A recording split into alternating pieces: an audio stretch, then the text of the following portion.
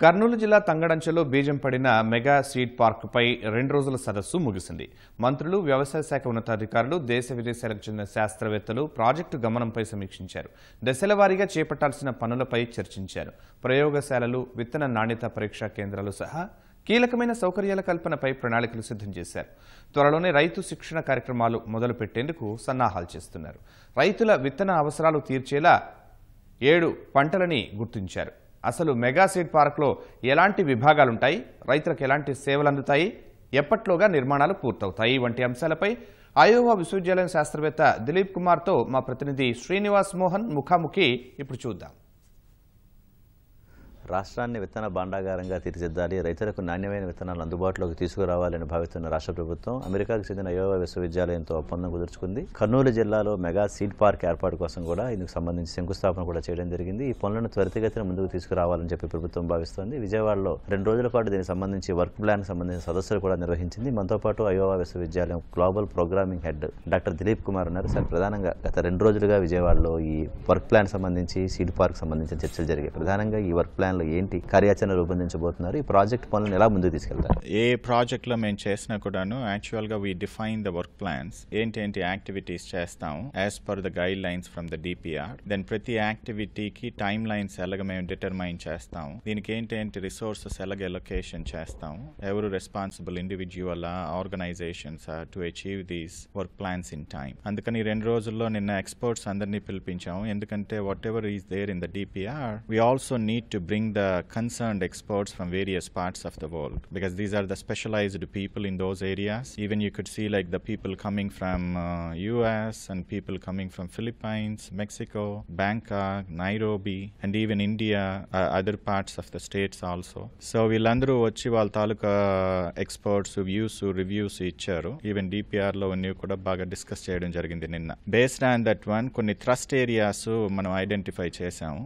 ఈ రోజు యాక్చువల్ గా వర్క్ ప్లాన్స్ డెవలప్ చేస్తున్నాం. 3 బ్రేక్అవుట్ గ్రూప్స్ కింద డివైడ్ చేసాం. Science and technology, seed park related operational activities that include the knowledge component and capacity development activities. ఈ 3 breakout groups ఈ రోజు ఎక్స్పర్ట్స్ అందరూ 3 బ్రేక్అవుట్ గ్రూప్స్ కింద డివైడ్ అయ్యారు. నిన్న వచ్చిన మేజర్ ట్రస్ట్ ఏరియాస్ అన్నింటినీ ఎలాగ మనం ప్లాన్ చేయాలి, టైమ్ లైన్స్ ఎలాగ డిటర్మైన్ చేయాలి, ఎలాగ రిసోర్సెస్ ఎలకేట్ చేయాలి, ఎంత టైమ్ లైన్ లో ఏది అచీవ్ చేస్తాం అనేది ఈ రోజు డిస్కస్ చేసి ఈ రోజు ఈవినింగ్ ప్రెజెంటేషన్లు ఉన్నాయి. తర్వాత గవర్నమెంట్ కి మేము ఈ రిపోర్ట్ సబ్మిట్. రాష్ట్రంలో ఉన్నటువంటి 13 జిల్లాల్లో ఏ ప్రాంతంలో ఎలాంటి విత్తనాలకు సంబంధించినటువంటి ఉత్పత్తికి చేయాలని చెప్పి కార్యాచరణ ఏమైనా రూపొందించారా, లేకపోతే ఇప్పుడు ఓవరాల్ గా అవుట్కమ్ ప్రభుత్వానికి ఇవ్వబోయేది అసలు ఏంటి, ఎప్పటిలోగా ఏవేవి చేస్తారు, సీడ్ పార్క్ సంబంధించి ప్రాసెసింగ్ ప్లాంట్ కానీ లేకపోతే నిర్మాణాలు కానీ ఇవన్నీ చేయడం కోసం మనకున్న కార్యాచరణ? సో యాక్చువల్లీ ఇనీషియల్ గా ఫేజ్డ్ అప్రోచ్ లో వెళ్తున్నాము. సీడ్ పార్క్ అన్ని ఒకసారి తీసుకోలేం కాబట్టి క్రాప్స్ ని 3 కేటగిరీస్ గా చేయడం జరిగింది. కొన్ని మేజర్ క్రాప్స్ ఐడెంటిఫై చేశారు, రైస్, మేజ్ అండ్ సోయాబీన్. ఇవి అంతేకాక గ్రౌండ్ నట్ ఇలాగా క్రాప్స్ ఐడెంటిఫై చేశారు. అంతేకాకుండా పల్సెస్ ఏంటి పల్స్ క్రాప్లు మనం చేయాలి, హార్టికల్చర్, వెజిటబుల్ క్రాప్స్, ఈ 3 కేటగిరీస్ లోను క్రాప్స్ అన్నింటినీ ఐడెంటిఫై చేయడం జరిగింది. ఏ డిస్ట్రిక్ట్ లో ఏ క్రాప్లు మనం గ్రో చేస్తాం అనేది కూడా ఐడెంటిఫై చేయడం జరిగింది. దానికి రిలేటెడ్ యాక్టివిటీస్ ఎలాగ ముందుకు తీసుకొని వెళ్ళాలనేది కూడాను అదర్ దాన్ కర్నూలు హబ్ లోనే కాకుండా స్పోక్స్ లో ఏమైనా ట్రైనింగ్ ప్రోగ్రామ్స్ ఆర్గనైజ్ చేయాలా, ఏమైనా మొబైల్ సీడ్ క్లీనర్స్ అక్కడ మనం ఎస్టాబ్లిష్ చేయాలా. In that way we actually bring the impact through out the state.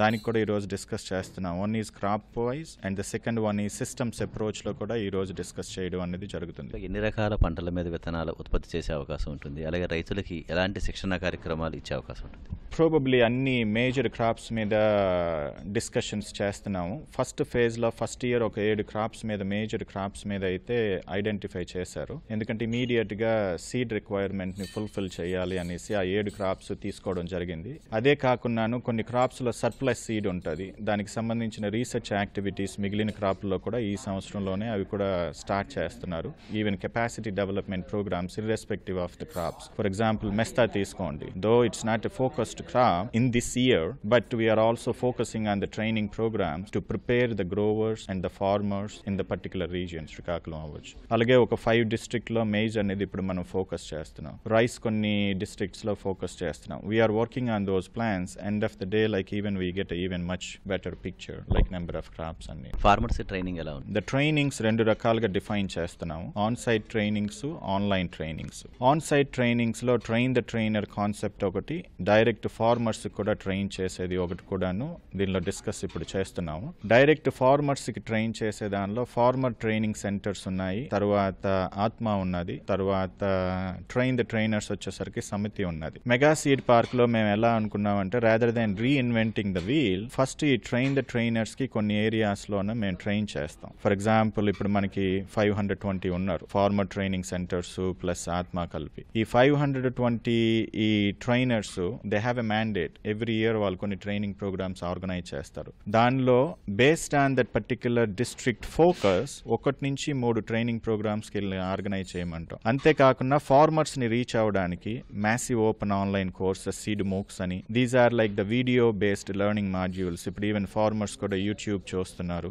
తెలుగులో అవి చేస్తాం. మొబైల్ మీడియేటెడ్ లెర్నింగ్ మెసేజెస్, వాళ్ళకి మొబైల్ ద్వారా మెసేజ్లు వస్తాయి. ఇలాంటి మెకానిజం కూడా డిస్కస్ చేస్తున్నాం. ఇమీడియట్ గా నెక్స్ట్ మంత్ నుంచి ఇవి స్టార్ట్ అయిపోతాయి. గవర్నమెంట్ 600 ఎకరాల భూమిని ఆల్రెడీ పొజిషన్లో తీసుకుంది. అలాగే ప్రభుత్వం కూడా 100 కోట్ల రూపాయలు ఈ పార్క్ కోసం బడ్జెట్ కూడా కేటాయించడం జరిగింది రాష్ట్ర ప్రభుత్వం. అయోవా విశ్వవిద్యాలయం అంటే శంకుస్థాపన జరిగి దాదాపు ఏడాది కావస్తుంది. సో మన కిక్ స్టార్ట్ చేయడం కోసం మన ఆలోచనలు ఏంటి? ఎప్పటిలోగా ఫీల్డ్ లెవెల్లో వర్క్ స్టార్ట్ అవుతుంది? సో పార్క్ కాన్సెప్ట్ చూసుకుంటే మీరు చెప్పినట్టు గవర్నమెంట్ ల్యాండ్ అలొకేట్ చేసింది, రిసోర్సెస్ అలొకేట్ చేసింది. But 3 major entities are very important in the entire concept. Government అనేది resource partner as a facilitating partner కింద ఉంటుంది. అయోవా స్టేట్ యూనివర్సిటీ అనేది నాలెడ్జ్ పార్ట్నర్ అండి.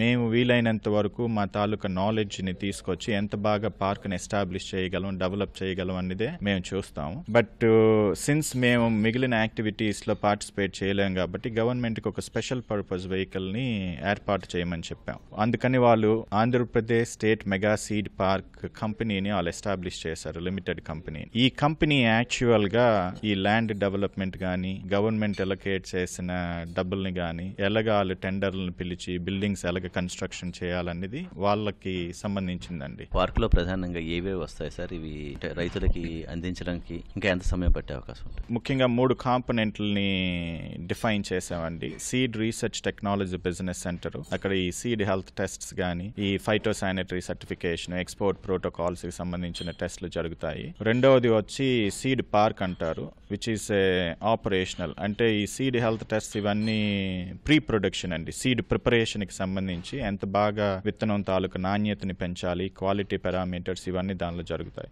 రెండవది ఆటోమేటెడ్ సీడ్ ఫార్మ్, ఇప్పుడు వరకు ఎక్కడా లేదు. We are also establishing this one. This is a unique component what we are bringing. So seed companies, NGOs వీళ్ళు కూడా అది చూసి how they can customise that one and bring it to their door stamps. అంతేకాకుండా capacity development activities అనేది 3వ component. Capacity development is nothing but only the training programmes. Also we are focusing how we can improve the institutional infrastructure and research facilities also.